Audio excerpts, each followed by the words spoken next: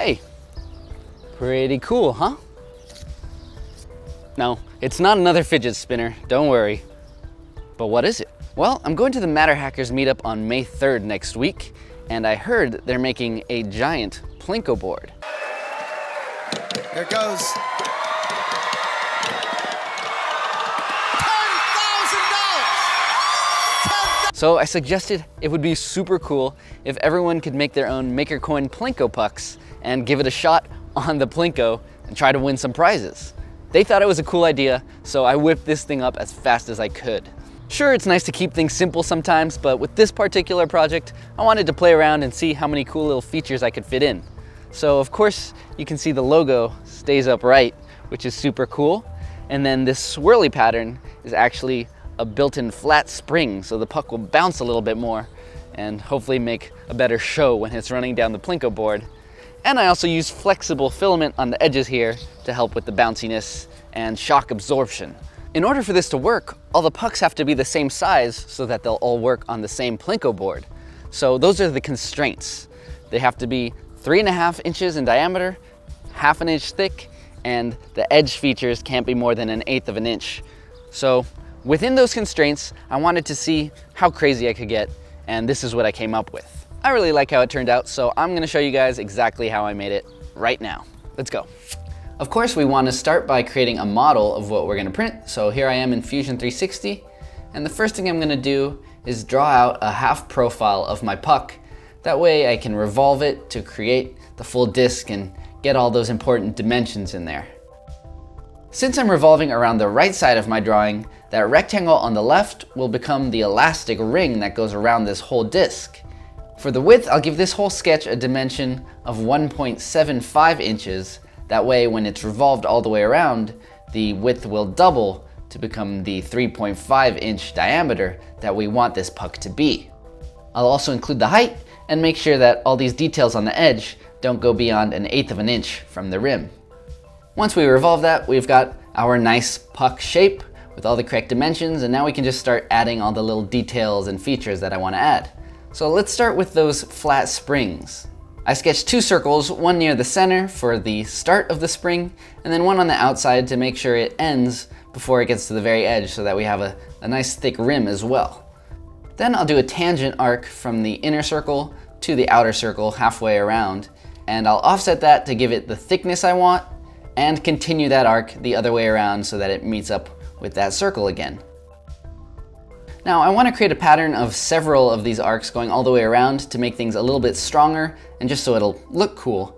So I don't want to cut it away, but instead I'm going to make a new body with just that arc, and I'll extrude it to be the same height as the rest of my disc.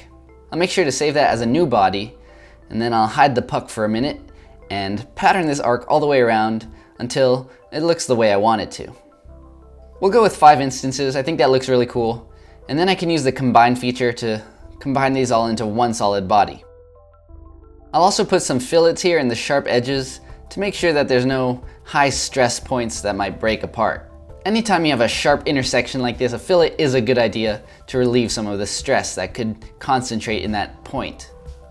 Okay, so now to combine these arms with the rest of the body, I'm gonna go ahead and trace out that inner and outer circle again, and I'm gonna use those circles as a split tool to cut my puck into 3 separate pieces. Once I've done that, I can select the middle ring and do an intersect command with that and the spring arms that I created. And when I combine that all back together again, I'm left with the shape I want.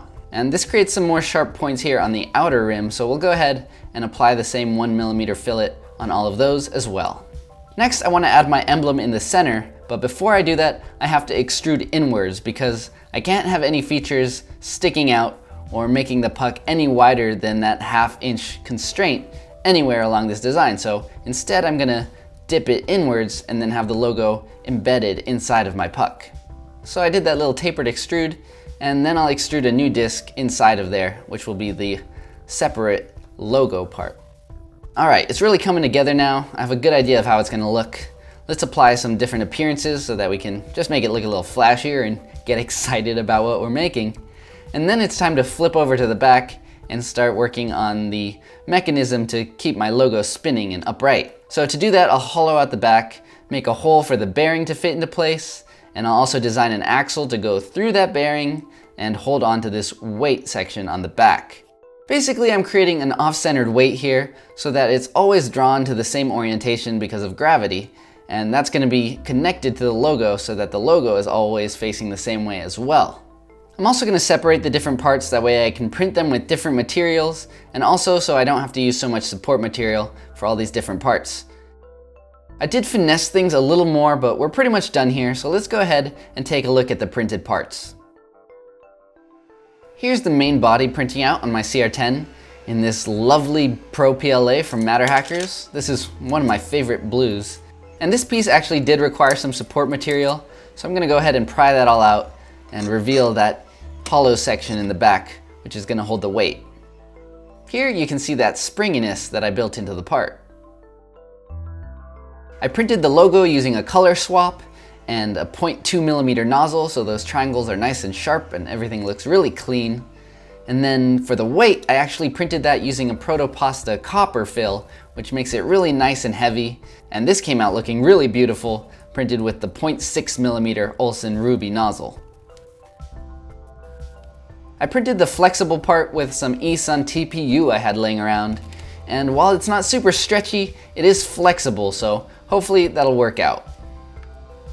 Finally, there's this little axle that will connect the weight to the logo, and then we have all our 3D printed parts.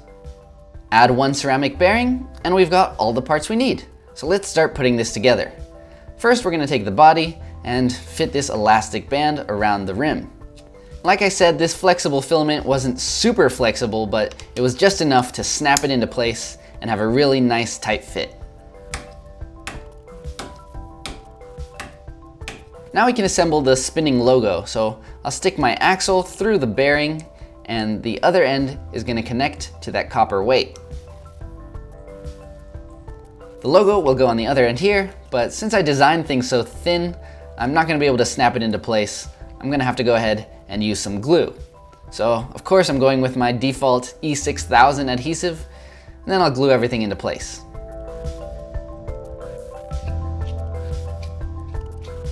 You can see the logo is spinning, but not as well as I'd like it to. So I just went ahead and added some machine oil to the bearing and the whole disc, just so that things would spin a little bit more freely.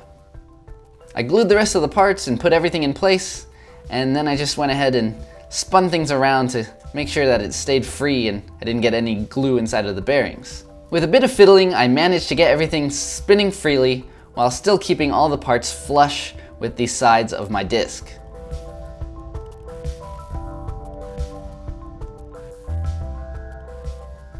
All right, there it is, my Make Anything Plinko puck. Like I said, I'm gonna bring this thing to the Matter Hackers meetup next week on the 3rd. And if you're going, leave me a comment, and it would be awesome if you made a coin for yourself to try out on the Plinko board. So I'll put the dimensions in the description. And even if you're not making it to this meetup, Matter Hackers is planning to bring their board to different events like Maker Faire. So it would be awesome if you made your own Plinko puck. Even if it's just for fun, we'd love to see what you make. So post it on social media, tag Matter Hackers, tag Make Anything, and yeah, it's a fun project. So go ahead, try it out, and don't forget to stay inspired. Ciao.